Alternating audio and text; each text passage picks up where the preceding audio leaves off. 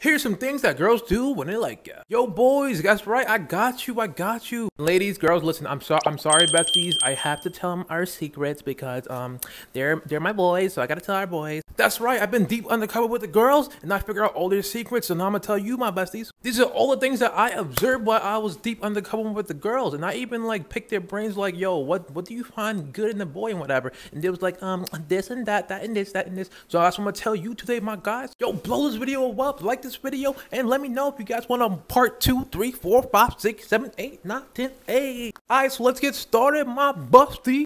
Coming in at number 1, the first thing girls would do when they like you, they will stare at you down. Like I'm telling you, when a girl really likes you, whatever, they're gonna stare you down and be like, ooh, who's this fine piece of chocolate, or fine piece of white chocolate, or fine piece of yellow chocolate? Hey, that's racist. Like they will be like, oh my god, I love what his mama's cooking.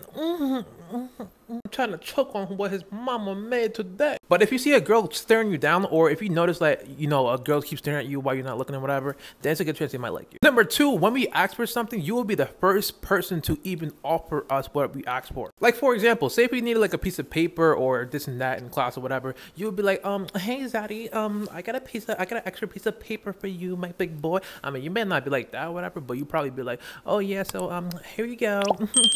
Oh my gosh, you took my pencil. Or like if the girl's really shy, then she probably won't offer you the pencil and stuff like that. But once you see another girl try to offer you a pencil, she could be like, I'm about to write her name in a death note. You feel me? Because you're jealous. They might even try to give you like relationship advice or something like that. But beware of taking relationship advice from a girl that might like you, because she's gonna sabotage you and your crush. Like, I'm sorry, girls. I'm sorry. I have to tell you the secret.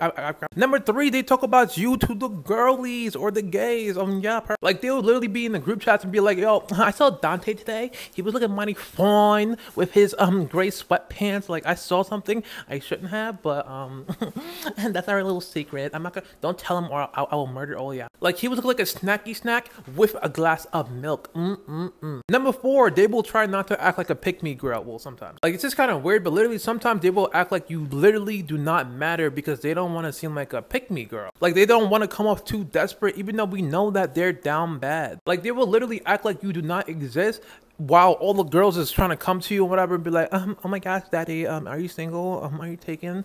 I don't know. Then they'll be like, oh hell nah. Hold my weave, Rebecca. Oh God.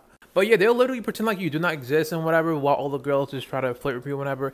And that makes their blood boil, because I promise you, they are jealous as hell. They won't pretend, they're gonna pretend like they're not jealous or whatever, but I can tell you from experience, they are jealous. So girls, if you're watching this, shoot your shot with that boy. You feel me? Like, we don't care if you come off desperate. I mean, if we like you, we don't care.